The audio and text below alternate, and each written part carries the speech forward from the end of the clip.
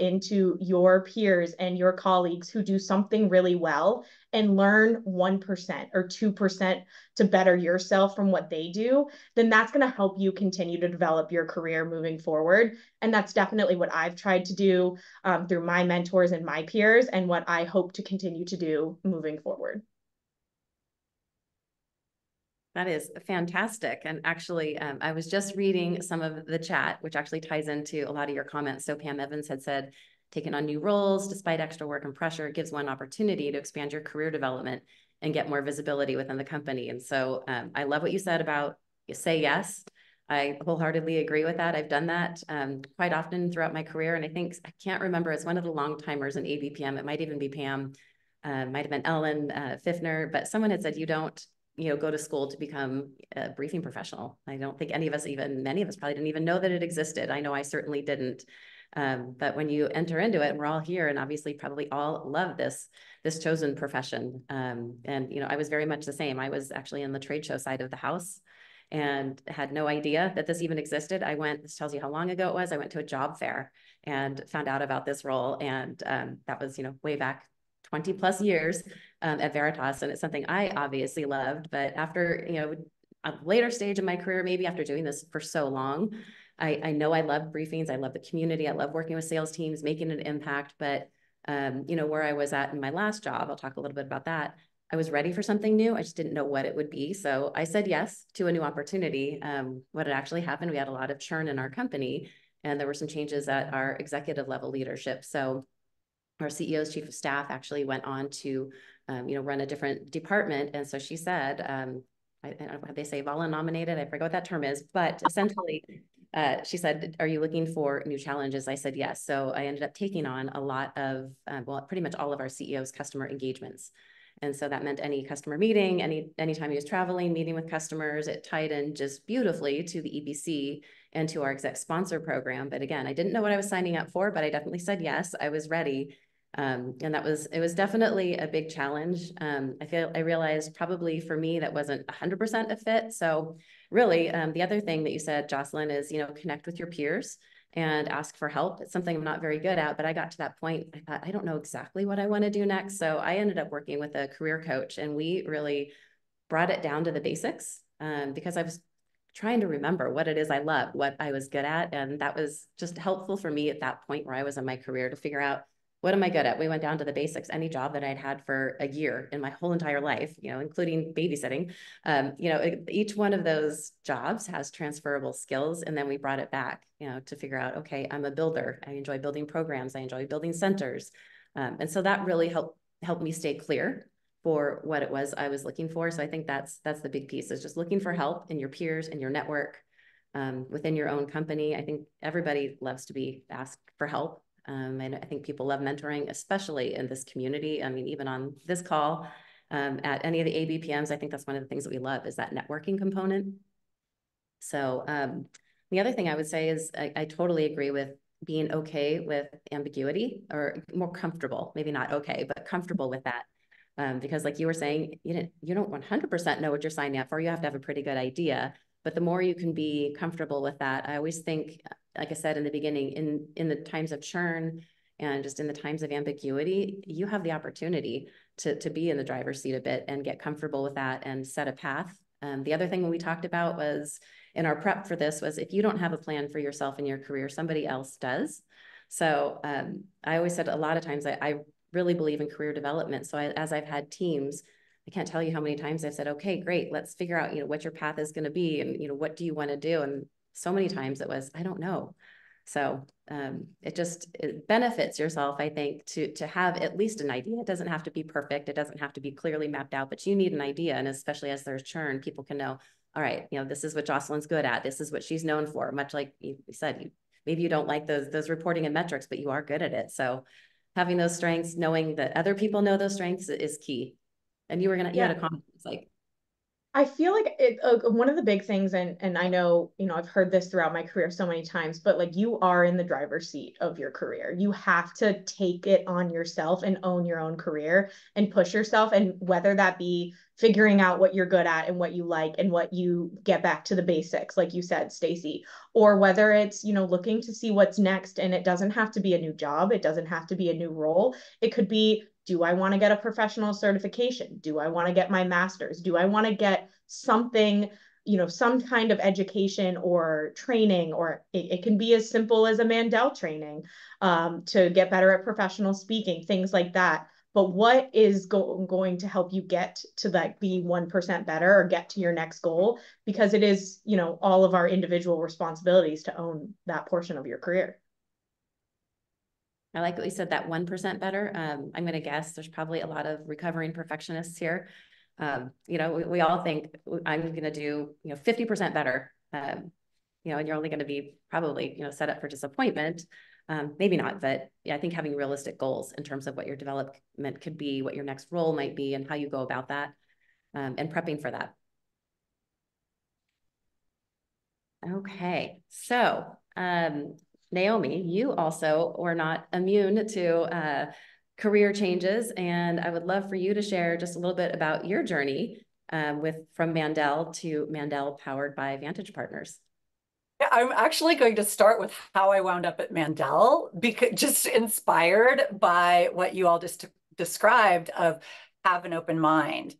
I had gotten a call from a headhunter, and right before I tell you that story, I had literally that day put the Post-it note on the bulletin board that said, I desperately need to take a presentation skills workshop. It just said, take presentation skills training, because I had sold sales training for 8 years of my career. I felt really good about my sales process up into the point where I had to give the decision maker something to say yes or no to.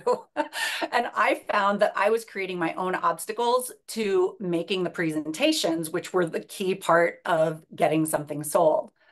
So I'd had a really, actually kind of a traumatic getting ready for a presentation where I was up all night and I was like, how am I going to speed read this 180-page PowerPoint deck that I got from marketing? And I'm culling things out, trying to make it look like I listened. And I got a call from a headhunter after sticking the thing on the Post-it note on the wall. And he said, I have the perfect job for you. And I said, oh, thank you. No, thank you. I'm not looking. And he said, first step is to fly you to San Francisco. And I said, wait, what?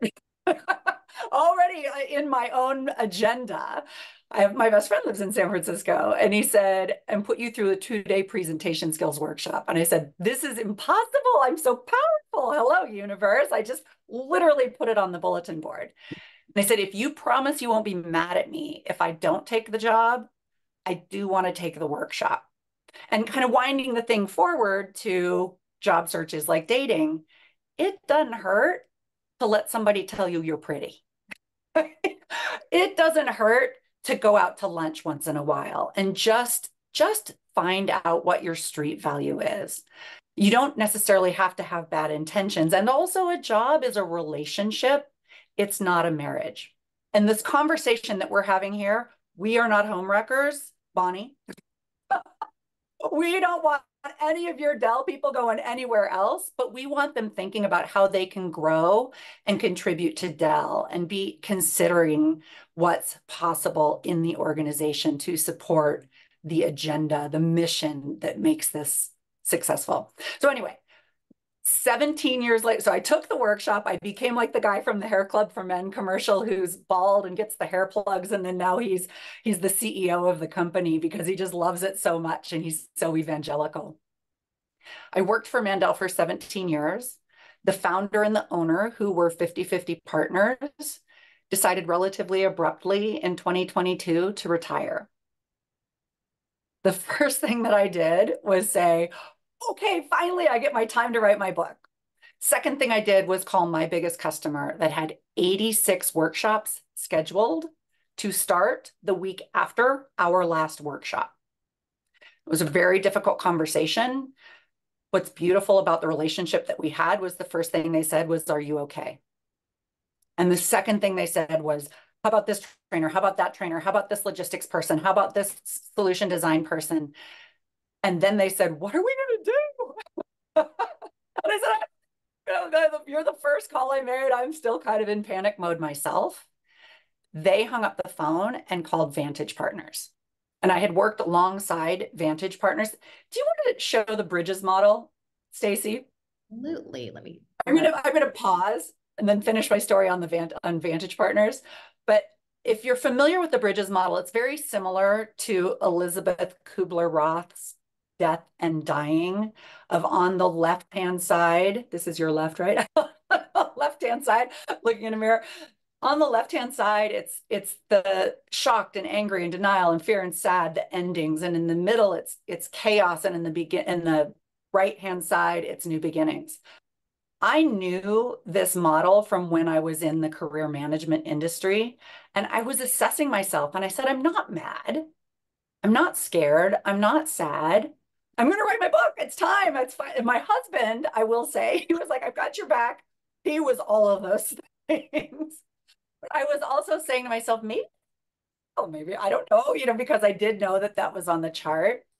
But 10 minutes after I had made that call to my largest client, the chairman of the board of Vantage Partners called me and said, would you be interested in joining us? Because we're here to serve your largest client. And they need to solve a problem. We think we can solve the problem. We can either create the IP and have our trainers do it, or even better, maybe we could get your IP and have our trainers do it. But best case scenario, it's completely seamless to the client if we get your IP and we have your trainers do it. And I was like, wait a minute, this is maybe a chance for me to keep doing what I love with the people I love. And if I'm going to write a book about how the job search is like dating and Prince Charming calls first, Mom was picking up the phone. So I really, really was so blessed with this opportunity.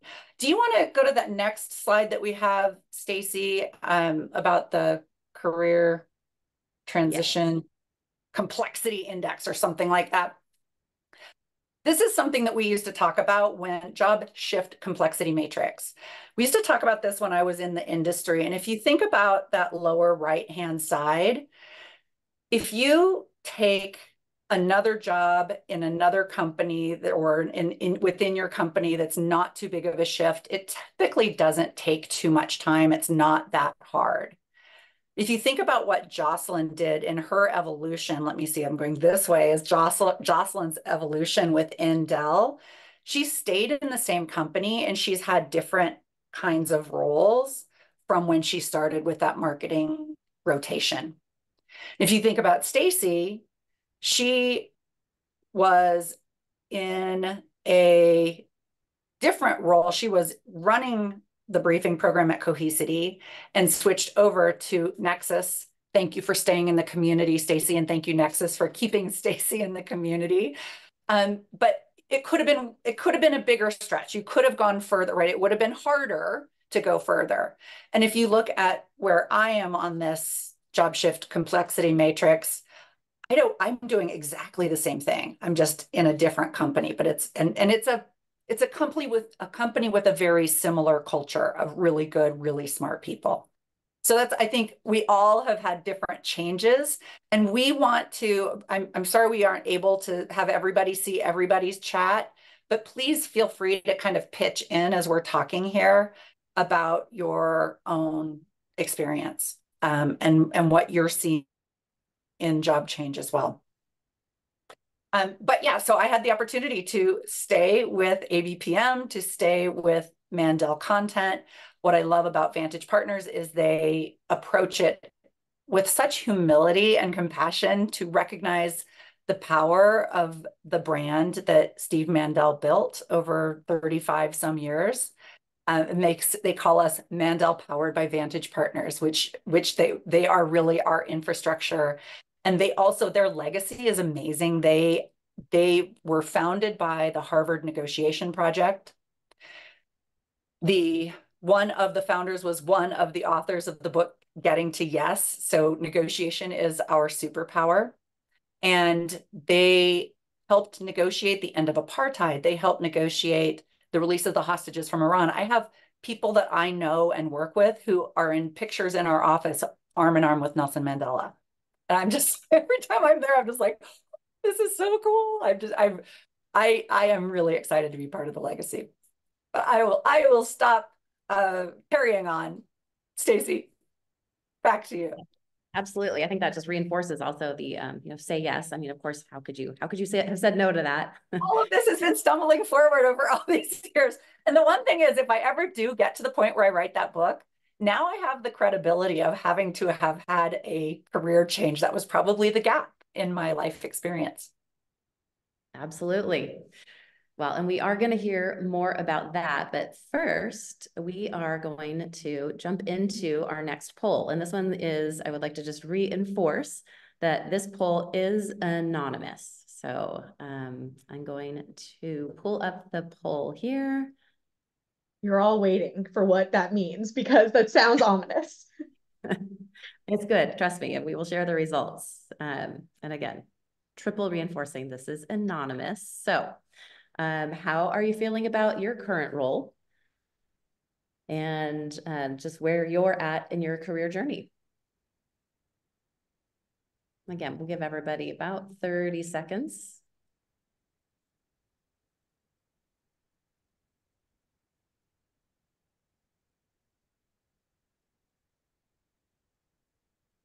While we're waiting for that poll, I see that Jackie Coca had asked, I would love to get any feedback or guidance on beefing up our reporting skills in the realm of executive briefings, especially from someone who didn't think that would be a strong area for them. I'm looking to really strengthen those skills as much as possible. So Jocelyn, we'll make sure that we are.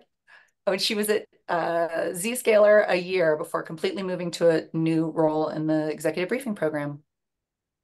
Yeah, I would love to talk to you, Jackie, about the reporting skills and the data analytics that I didn't think I would like, that I like and now am in deeply. It's my day to day, a lot of times. Okay. And then, Stacey, I don't think we're seeing the poll. Looking right. It looks like for some reason it did not launch. Give me just 1 minute to see if I can troubleshoot this one, because this will be a good one. And I would ask everybody to put their answers in chat, but then it would not be anonymous. Right. We triple reinforced that, so we're not doing. We did. Okay. Yeah, like I said, for some reason it is not launching, but it says it's launched, but for whatever reason, not showing. Let me try something else here.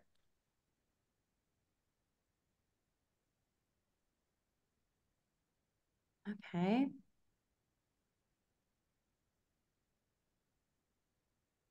I don't think it's going to launch. Well, I think we should not worry about it. But what we will share amongst ourselves, the questions are super fun and cute. No way I would ever leave unassisted. Asking for a friend with cute eye rolls. Actively searching for greener pastures, or at least a different pasture. And lastly, all of the above, because it sometimes depends on the day. But we were really looking to see. So what you can know about us is that whoever you are, because you are ABPM community, the three of us and all of us, all of ABPM are on your team.